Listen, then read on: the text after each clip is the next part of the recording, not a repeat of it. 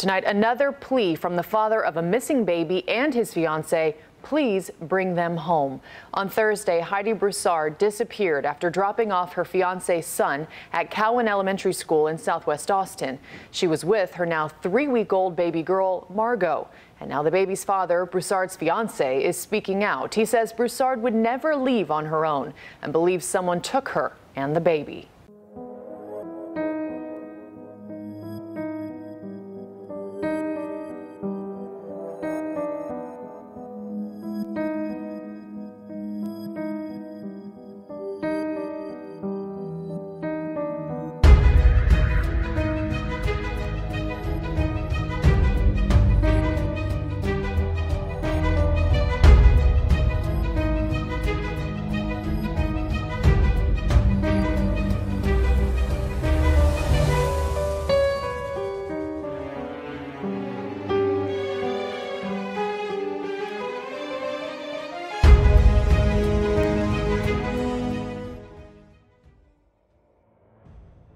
Good afternoon and welcome to True Crime Mysteries. If you're new to the channel, hello and welcome, and if you're returning, welcome back.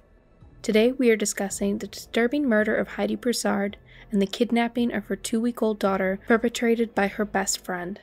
Let's get into it. This was a case I came across while working on a Crimes of the Month video, and it just was too large of a case to fit there, so we're doing a standalone video. The person who committed this crime has been arrested, and they've been going through the courts at a very slow pace, and we've only seen a few pre-trial motions so far, but based on the evidence, it is very undeniable who did this. So we are waiting for the trial to go on, and we'll kind of see where that goes from there. On December 12, 2019, 33-year-old Heidi Broussard dropped off her 6-year-old son at his elementary school in Austin, Texas at around 7:30 a.m. Heidi had her 2-week-old newborn, baby Margot, with her at the time. Heidi's partner, Shane, had returned home from work and had been surprised that he couldn't find Heidi in their apartment, despite her car being parked in the normal space, her purse and all of her personal belongings, which also included the diaper bag for the newborn, were all in the apartment still. The only item that Shane noticed missing was Heidi's cell phone. Shane knew something was off about the situation. He picked up their son at after-school care, and when he picked up his son, he asked the staff there for his daughter too, and immediately knew something was wrong. They didn't have Margot. She was still too young for daycare and wasn't due to start for several more weeks. It was at that point that Shane called the police to report his wife and daughter missing, and an extensive investigation began. I'm a detective with the Austin Police Department Violent Crimes Unit. Today I want to provide an update on the current state of our search for Heidi Broussard and Margot Carey. I'll reiterate their descriptions. Heidi is a 33-year-old white female. She stands 5'3", 150 pounds. She has dark hair with highlights in it. And Margot is now a 3-week-old child. Her last doctor's appointment, she was 7 pounds, 7 ounces, and 22 inches long.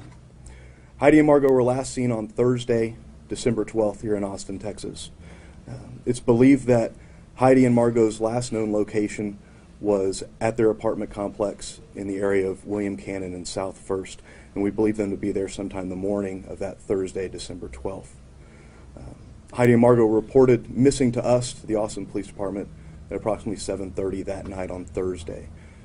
Patrol went to the scene, conducted an initial investigation, and contacted detectives with the Austin Police Department. Since that moment, we've been working this case continually. We have asked for the help of the FBI. The FBI is sending in the CARD team, that's the Child Abduction Response Deployment Team, here to Austin to assist with this investigation and with this search for Heidi and for Margot. Throughout this investigation, we've had the assistance of a number of units, both locally, statewide, and nationally, including the Austin Police Department Missing Persons Unit, the Austin Police Department Special Investigations Unit, the Texas Department of Public Safety, the Texas Rangers, the Federal Bureau of Investigation, the Travis County Search and Rescue Team, as well as the Texas Parks and Wildlife. Those units have continued to support us and continue to support us as we move on with this investigation in our search for Heidi and Margot. I want to thank the community for tips that we've received in this case. We've received numerous tips from all different mediums and all different sources. We ask that those tips that are made be reported to the Austin Police Department. We've seen a lot of tips that are posted online, and with those tips, we may not find them. We're aware of a lot of Facebook pages, a lot of online channels where people are posting comments that may be relevant to our investigation. We ask that you also share those with the Austin Police Department. Our resources, we're doing our best to keep up with the number of posts and number of tips that are being posted online, but we ask that you contact us, the Austin Police Department, at area code 512-974-5250 with any tips. If you see Heidi or Margot, please contact the Austin Police Department or your local law enforcement agency if you see them out and about. We continue to search. We've been working continually since Thursday night to try and find Heidi and Margot. Shane made this plea to the media for the safe return of his wife and child. Or put her somewhere safe.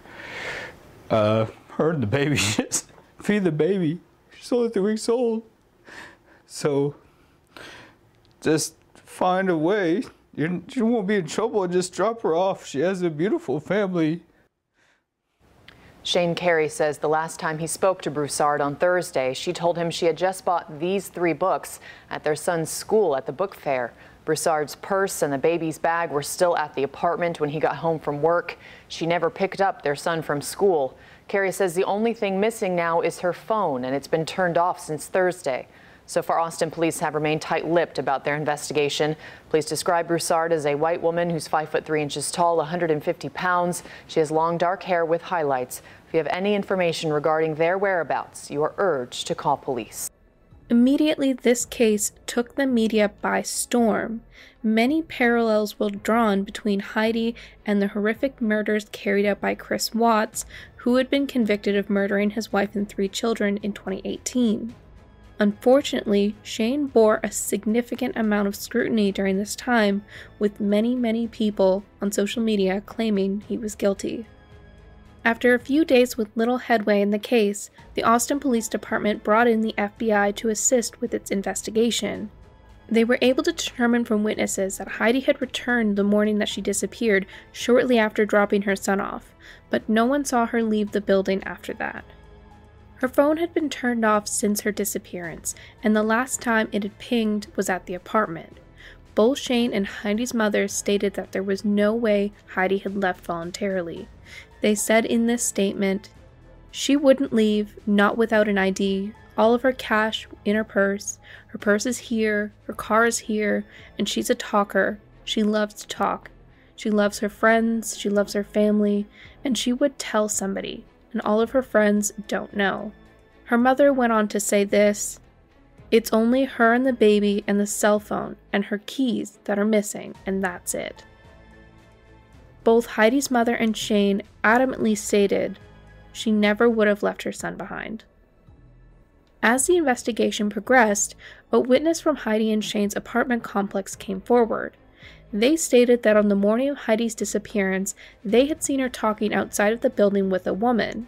They said that they saw the baby was with them, and that they watched as Heidi got into the vehicle parked outside the building, and that woman drove off with Heidi and the baby in the vehicle.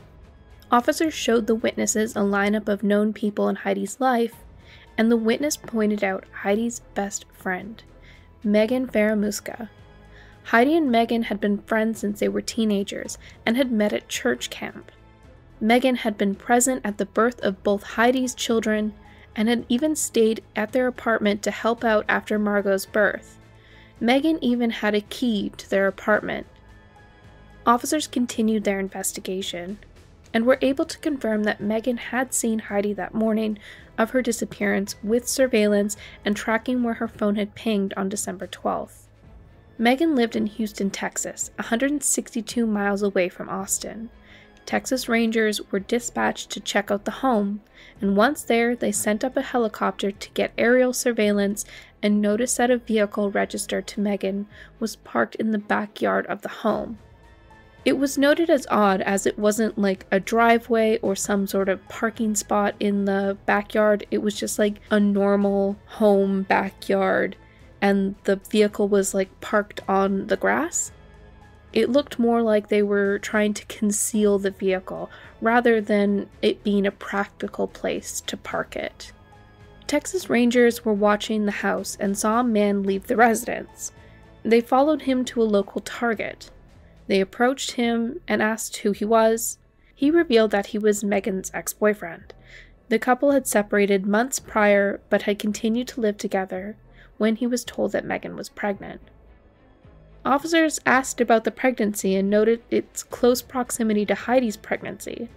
They asked about the birth, and he said it had taken place while he was out of town, and she had given birth to a girl that she named Luna May. They showed this man a photo of Margot, who confirmed looked exactly like Luna May. Law enforcement was allowed into the home by Megan's ex-boyfriend. When they entered, they spoke to Megan, who couldn't recall where she'd given birth. She couldn't show officers any sort of records that matched with Luna May, and officers found that incredibly suspicious. On December 19th, Megan Faramuska was arrested, and the baby was taken from the home and put into child protection until a DNA test could be conducted. DNA for the baby was confirmed to be Margot, and she was returned to her father's care. During a search of the home, officers found several suspicious internet searches on a device. Google searches for reasons for Amber Alert in Austin, and 162 searches for Heidi Broussard, starting from December 12th. Officers also searched the vehicle that was in the backyard, and there they made the devastating discovery. Heidi's body was found in the trunk of the vehicle. This all began back on December 12th when 33-year-old Heidi Broussard and infant daughter, 2-week-old baby Margot Casey, were last seen as they dropped off their sibling and their son at school, and we have been investigating their disappearance since that time. On Tuesday, APD Detective Harries gave a very thorough briefing to the media on what had been developed at that point through the investigation, and there's a lot that has happened since that time, most notably the events that took place out in the Houston and Harris County area overnight and into the early morning hours today. What we will confirm at this point is that we did recover an infant female child that we do believe at this time is Margot. However, we are awaiting the results of DNA testing to confirm that identity, and that testing may take us between 48 and 72 hours to get that confirmation. Additionally, we recovered the body of an adult female. We do believe that this is Miss Broussard. However, again, we are awaiting the results of the autopsy to confirm her identity. A week after Heidi and Margot's abduction, there were now some answers, but more questions remained.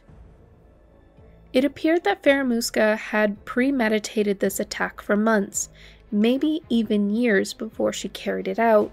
When Heidi revealed to friends that she was pregnant, that was when Megan announced that she was also pregnant and had the same due date. Heidi had made several statements to friends and Shane after Margot's birth that Megan had been possessive over the newborn. But all these red flags had been just that, red flags concerning behavior. No one thought Megan was capable of this kind of violence. Heidi loved Megan. I mean, like, they had a great relationship. Like, I went over in my head about 1,000 times. Like, I should have been there. I should have noticed something. She was a friend, you know? Like, you would not suspect this at all. In January 2020, she was charged with capital murder, tampering with a corpse, and 2 counts of kidnapping. An autopsy revealed that Heidi had been strangled to death, and the murder weapon was alleged to have been a dog leash. Faramuska's trial has been delayed several times due to COVID, but she has been in the Travis County Jail awaiting trial since her arrest in 2020. She is being held on a $1.6 million bond. If convicted, she could face the death penalty. In March of this year, she had her first court hearing, and her defense mentioned to remove evidence collected from the day she was arrested. They argue that law enforcement didn't have a warrant to enter the home, and Texas Rangers defended their actions, saying there was a young child who had reason to believe to have been kidnapped. There had been a strong smell of decomposition at the property, and had acted accordingly with a suspect who was capable of murder and kidnapping. They stated that when they saw the baby, she appeared to have jaundice, and for that reason they couldn't wait for a search warrant. They also had permission from the ex-boyfriend to enter the property, who was also on the lease as a tenant. They even have him on body cam saying, "She is not my child, are you serious? Go get that baby. What are y'all waiting for, man?" Texas Rangers arrived at the property at 1 p.m. and the search warrant wasn't approved until 8:30 p.m. Veramusca's attorneys are trying to get any evidence, testimony, and anything else collected before 8:30 p.m. thrown out of the trial. The state cited 3 exceptions justifying the search and seizure of the home at the time. 1, law enforcement isn't required to show probable cause when action is immediately necessary to protect human life. 2, there was an objective standard of reasonableness to enter given the facts and circumstances of the case.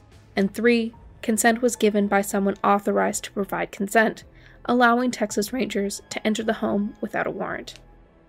And Texas Rangers also stated that once the baby was removed and in safety, they made everyone exit the home, conducted only a safety sweep, and waited until the warrant arrived. Only then did they open the vehicle, which they had already determined to be the source of the smell. They stated that they only immediately entered the home to preserve evidence and get the baby to safety. It does appear that the trial is still set to go forward. At this point in time, there hasn't been a trial date set, just a few smaller court proceedings just to get both sides ready for court. There is also still an option for a plea bargain or an admission of guilt, which may mean that no trial goes forward. We will just have to wait and see, and I will keep an eye on the situation and update when there's something new. Well, that is it for this video. As always, thank you so much for watching.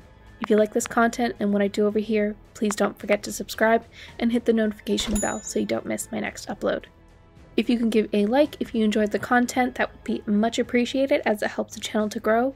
We also have Patreon if you want to get more behind the scene content as well as exclusive content or just support the channel. In the description box of this video, you will also find links to all my socials. But that is it for me. Thank you so much for being here. I will see you all in the next one. Bye for now.